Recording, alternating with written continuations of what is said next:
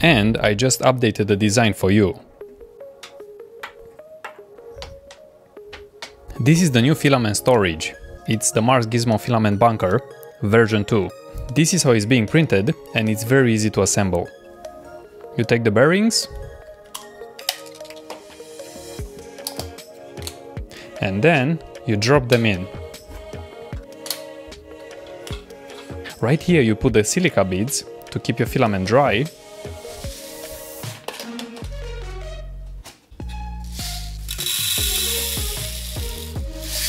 And I've also made this grabbing lid, so you can easily grab it and simply drop it in.